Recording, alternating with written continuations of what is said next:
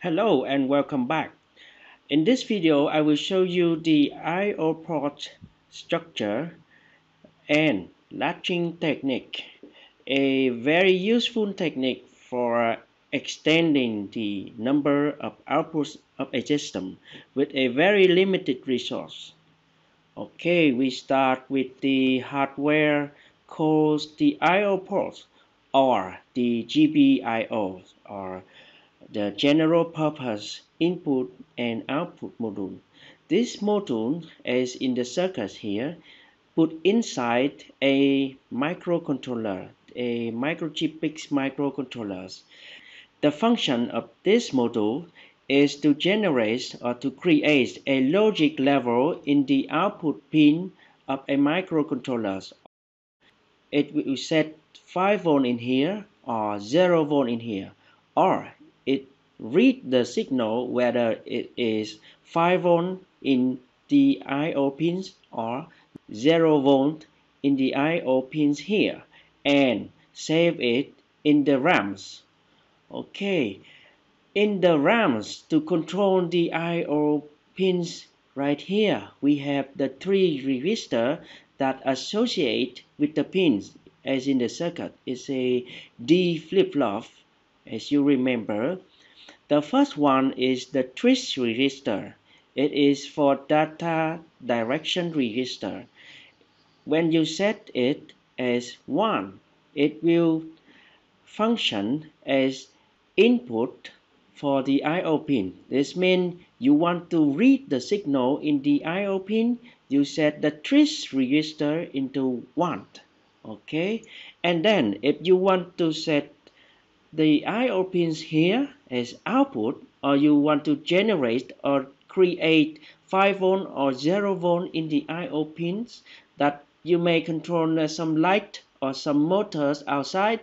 Okay, you set the twist resistor here to 0. Okay, 0 for output.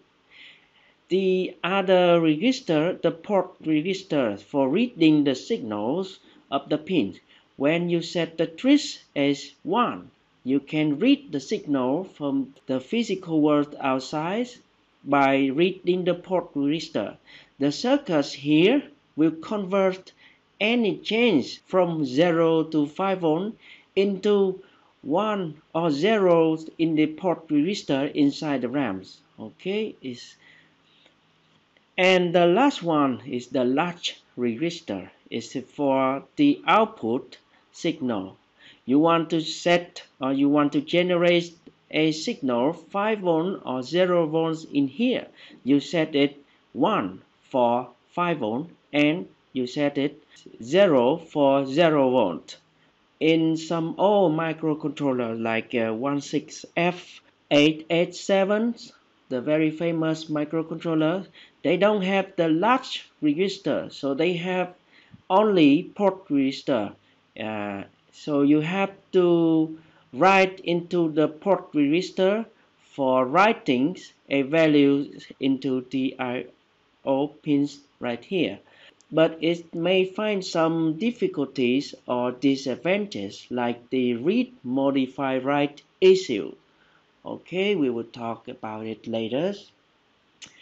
I want to remind you about the one-to-one relation between the RAMs or some register in the RAMs with the hardware or the RB0, RB1, RB2 here or RC.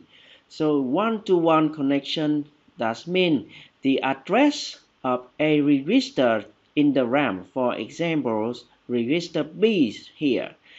The address is connected in a similar address.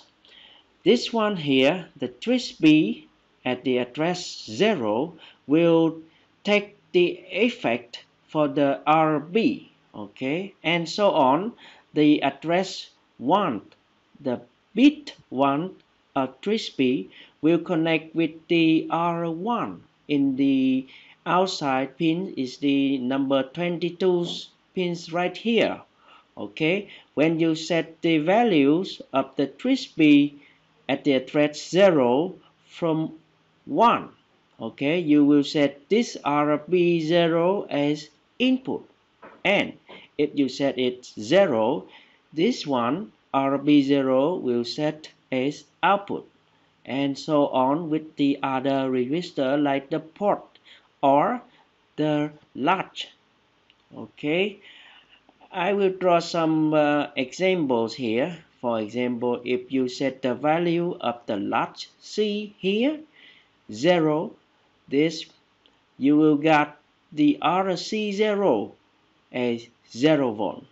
You set the address 1 of the latch C for zeros here, you will got the RC1, similarly 0 volt, and so on. The address number 2 of latch C, that means this RC will change according to the value. This one 1, so you got the signals here 5 volt. Is the connection, I call it 1 to 1. Okay. In order to use the general purpose I/O, you have to control the 3 registers here, but also you have to take a look on the datasheet of the microcontroller. In the datasheet, you have to take a look at the section 9 I/O ports, for example, or in here in section number 3. Okay, in here they will show you a very detail on how to use it, an example in assembly language, what is the meaning of the register, what is very detailed in any bit, what is the default value after power on reset. Okay, what is 1 min or what is 0 min. Okay, and then you will see the other table that is called the summarize of register associated with the port pins. That means that if you have some pins, normally it will have some other function, other hardware modules, like in here. There is some other functions here besides the general purpose I/O, and in order to use the general purpose I/Os, here you have to turn off the other function, like in here is the analog reading modules. Okay, by default it will turn on. Okay, in some microcontrollers it turn on by default, some others it turn off. So you have to look at the microcontroller you are using and then turn it off. In here normally there's a analog reading, the comparator, okay, and the other functions also. You have to take a look at the microcontroller data sheet. Alright, so this is the summary of the procedure. First, we have to turn off the other function and then select the I/O function. And then you set the switch register for input set to 1 or output set to 0. And then you want to read the port pins, and if you want to output the signal, set the latch pin. Okay. For programming, like here, if you want to set the switch A, you have many ways, like you can display the number by the binary forms, or this one here is for RA0, RA1, RA2. It's very easy for us to see and remember. Or you can display the number by decimal form, or this one. Okay, for example, the number 12 in decimal will display as 1100 in binary form, and the other form is hexadecimal. Okay, it's the number, is the real values is the same, but the display is different for you.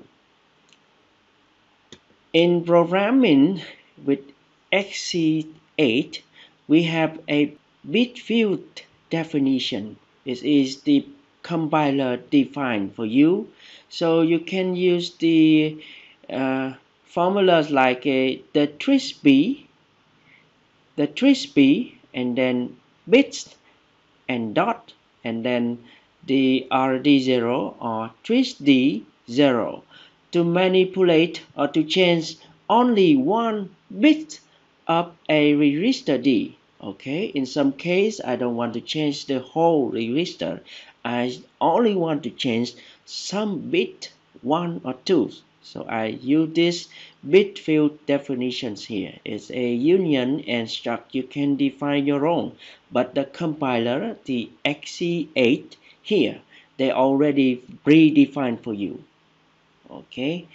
In the others compiler like the Big C, CCS Big C here, they have some kind of function that help you to change the value, to set or to read the value.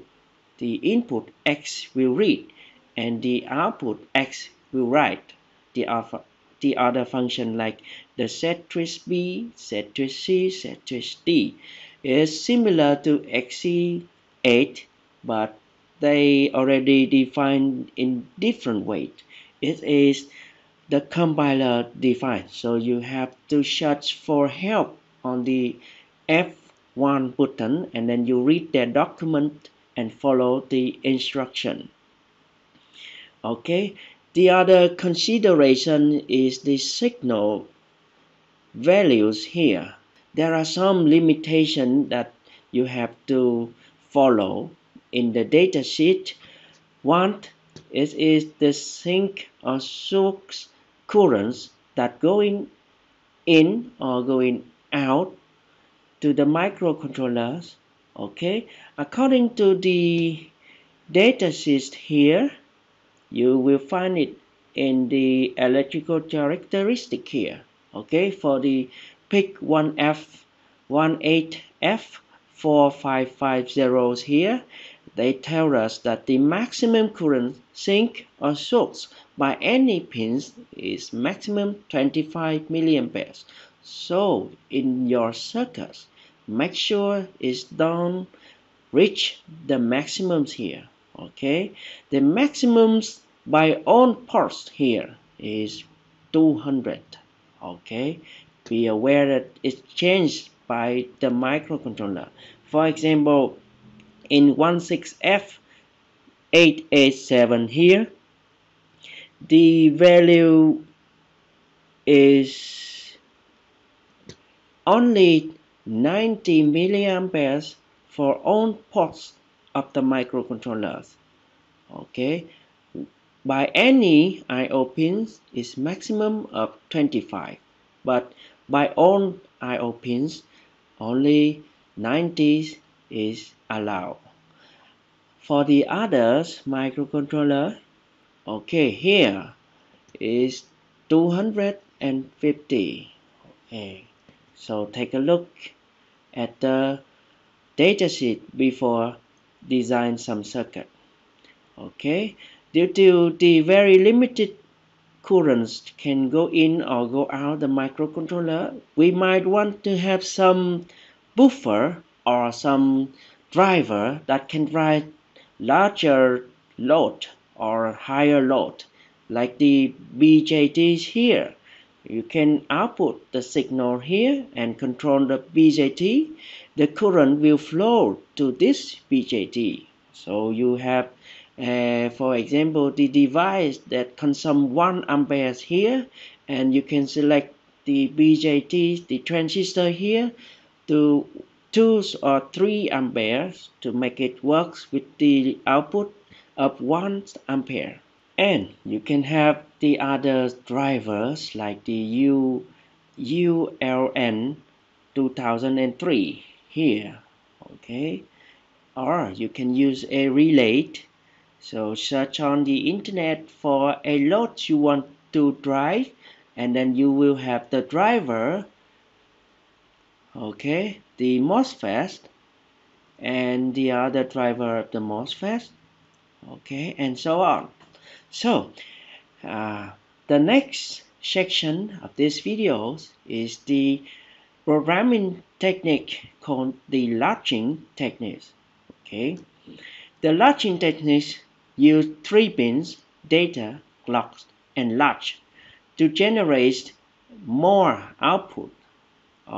In this case, we use the IC, the integrated circuit code 74HC595, a 8-bit shift register. Okay, it works like this.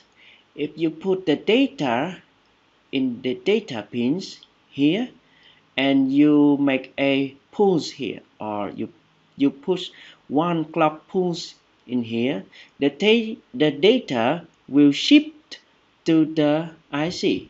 For example, I put the data 1 in here and I set 1 clock here. The data 1 will move inside the buffer in here. Okay, after some several clocks and data, all the data is shipped down here, and after that I create one pulse in at the latch pins. All the data here will transfer to the output. We can see the detail of diagram of the ICs here is use the D flip-flop. Okay, the data pin number 14 here, and the clock is number 11 here. So you put the data here, and you set the 1 clock pulse here. Data will move to the output. Okay, the inverse and non-inverse, and the output of one state we put as the data for the second state. So whenever you have one pulse here, the data will shift in here, and then one more pulse, the data will shift in the next state, and so on. At here we have 8-bit or 8 state to ship. The last pulse will ship the data out to the pin number 9. Okay, after complete shipping on 8-bit here, you can make a shift or clock pins to the latch. Okay, the second state, it will shift everything in the first state here to the output. Okay, we will demonstrate programming a system to control a 7-segment LED. Here we have the 7 pins to control this one: segment A, segment B, C, D, E, F, and G. So we put value 5 volt in here. It will light up a segment A in here, and so on. This is for segment B, C, D, E, F, and G. Okay, I have already connect the data pins, or the number 14, with the RC, and the clock pins with the RC1, and so on. The latch pin with the RC2. So we program it. For example, I want to light up number 0 here, so I have to turn on the LED A, B, C, D, E, and F, and turn off the G. So the data, it should be in the programming. I change the switch register, in this case the switch C, into 0. Okay, this means set the pins for output here from RC0 to RC7. Okay, and then I can put the data. So look back in the circuit. This one will ship out first. So I put the data here for 0 to turn off the G segments here. So I put the data or lot C bits dot lot C 0 for data. Okay, it's a data bins, and I prepare the data is zeros here, and I create one clock bins. The clock bin is C1. This is clock.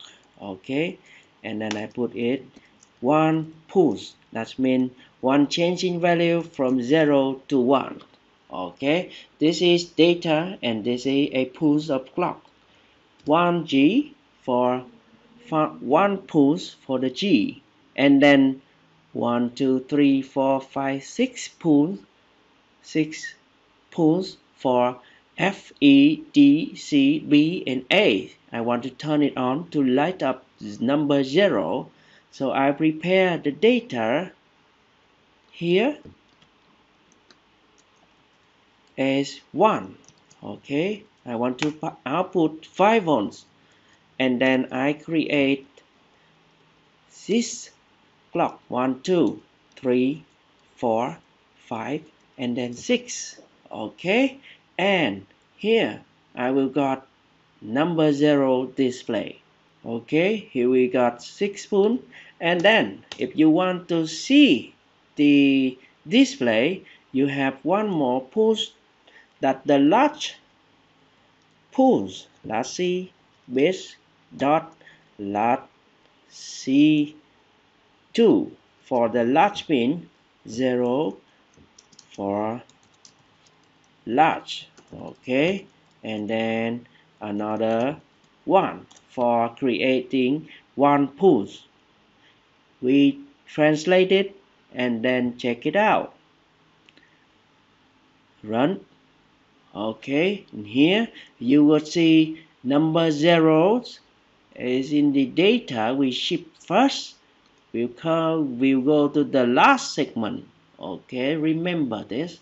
How about number 1? Can we change it for B segment and C segment turn on, and the others turn off? So I count from G, turn off.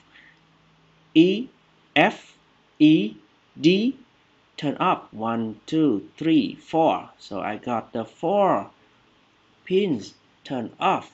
Off means 0. This is 1 pulse, 2 3 4. Okay, this is for the G, this clock for F, and this one for E, this one for D. Okay, and then the segment C and B, I want to turn it on, so I prepare the data as 1, and then this one is for C and this one is for B. Okay, the last one, A, I want to turn it off, so I prepare the data as 0. Okay, data 0 for A. So then I will get the number 1 display. Let's check it out. Okay, alright, you got the number 1, and so on. You can have number 3, 4, or 5, 2, 3, 4, 5, 6, 7, so on. So what if we ship the tools? I see the ship register here with the 2 7 segment LED. So what comes first in the data will ship to the last. So instead, for example, I want to ship this one for 0 and this one for number 1. So I have to think about this G segments here first. Okay, for number 1 here, the segment G turn off, and then only B and C turn on. So the first one is for G of the LED number 2. Okay, LED number 2, let's remember. So we ship out the number 1 for this, okay, for this segment. And then remember this one is 8-bit and the LED is only 7 segments, so we have here 1 bit which is not connected to any segment, so we have to create one more for the output number 8 here, okay, number 8, okay, so we put it whether it's 1 or 0 is okay.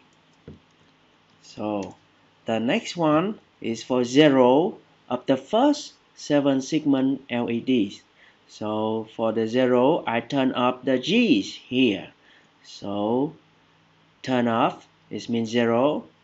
This means the G for LED number 1. Okay, and then turn on the F, E, D, C, B, and A. So this is turn on G, F.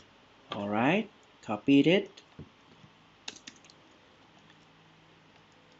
Okay, E, D, C,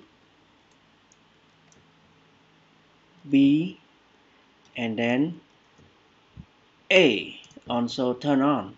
This will give you number zeros for the LED number 1, and this will give you the LED number 2.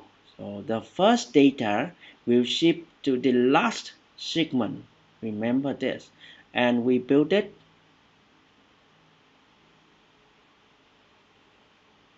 and then we can run. Okay, so we get here 1 and zeros. Okay, that demonstrates the latching technique. This is your exercise. So you repeat the videos with 2-digit 7-segment LEDs, program it, and design a circuit. And can you extend your exercise to 4-digit display? Okay, thank you and see you next video.